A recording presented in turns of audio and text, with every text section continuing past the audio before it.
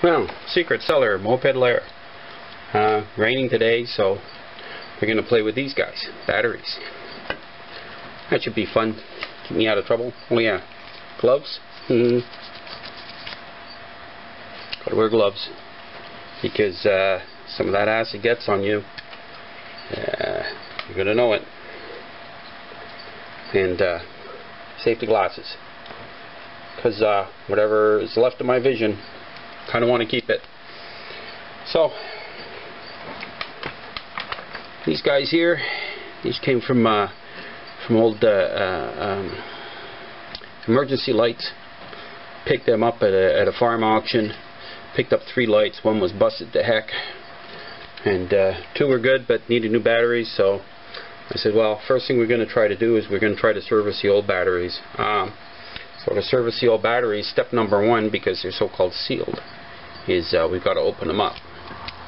And to open these guys up, all you have to do is, you'll see the outline of where these tops go on, and underneath the plastic top are the 3 caps for the 3 cells. 6 volts, 2 volts per cell.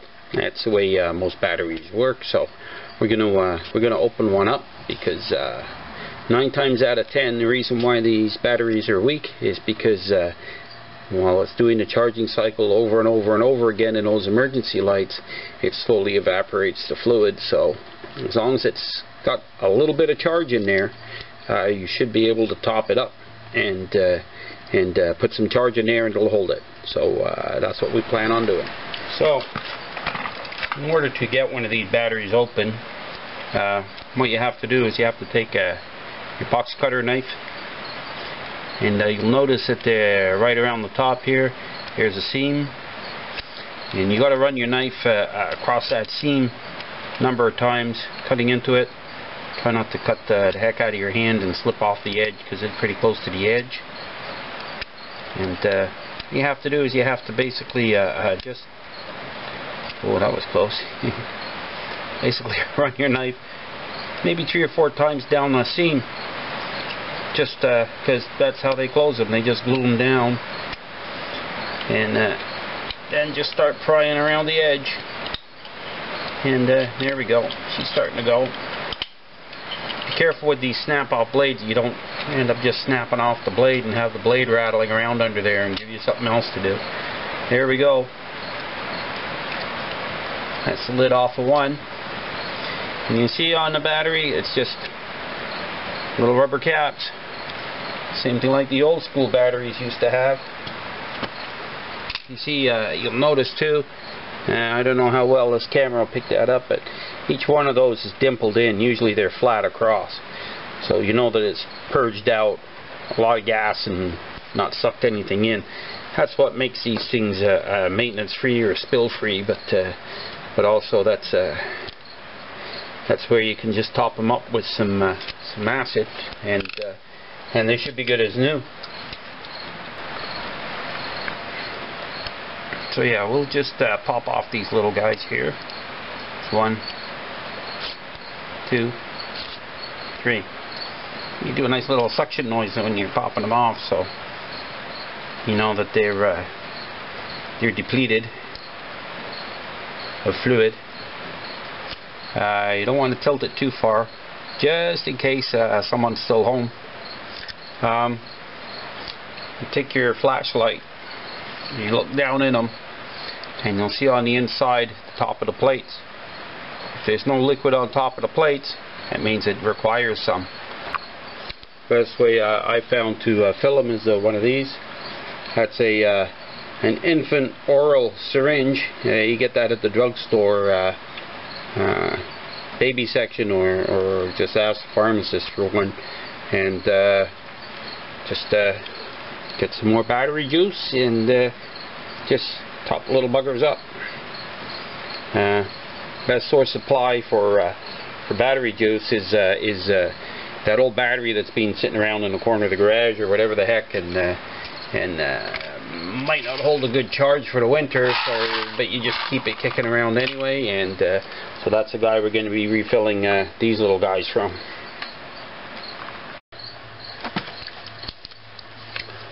So we're going to use this guy to transfer some of the acid from the big old battery into the little battery. Now, if you find that trying to stick that in there, you're not able to drop any fluid because it just doesn't go in deep enough, depending on the size of the opening, all you can do is just get a little piece of tubing and add it on so that this little guy here is going to reach all the way in and extract some fluid.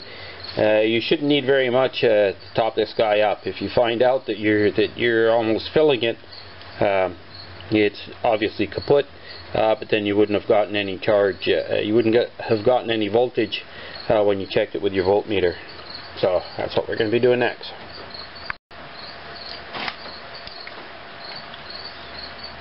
Just suck up some of the battery juice.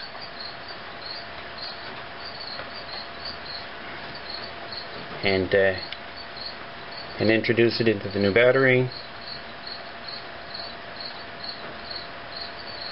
Yes, it can get messy.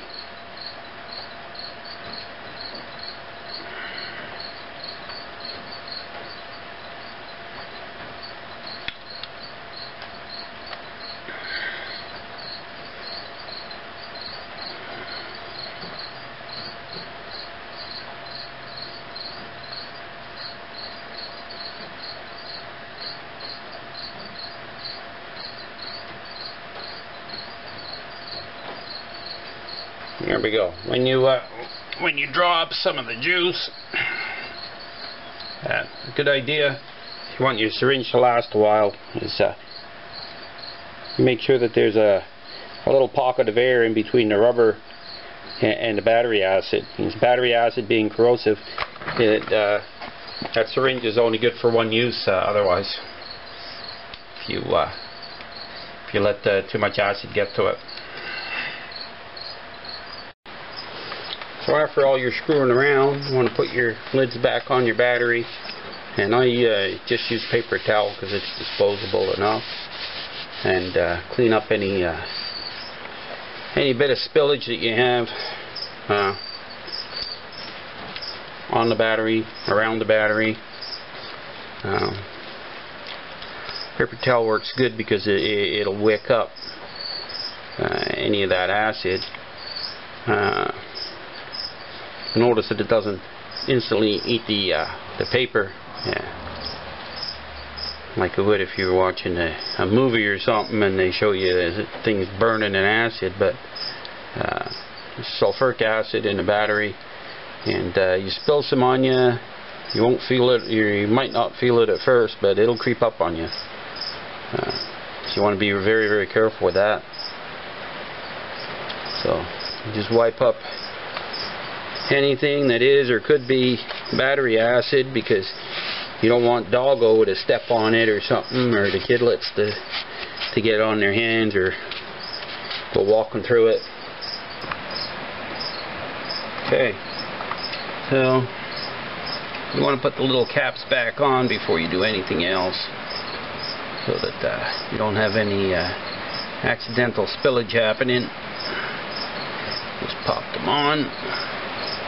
They'll seal tight enough. This will be ready to charge now.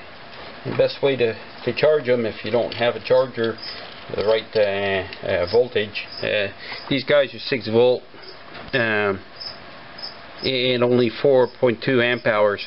I'm going to be using those for the Hondas.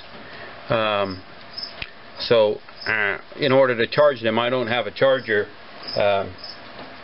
So at a yard sale, I got a nice transformer, and everyone seems to be dumping those things for like 25 cents or something. And looking on the back there, and it says it's 6 volts DC, 6 volts output, and it's 500 milliamps. That's 0.5 amps, so that's got quite a bit of a kick to it. I'd only put that on here for maybe 2 hours maximum, and then check for a charge. if they don't charge up fully, once I get it on the bike and the bike runs, the regulator will make sure that I don't blow them up. Basically just cut the plug off the end and use your voltmeter across the 2 wires, find out which is positive, which is negative. Put some terminals on it or some alligator clips, stick it on there, plug it into charge, and away you go.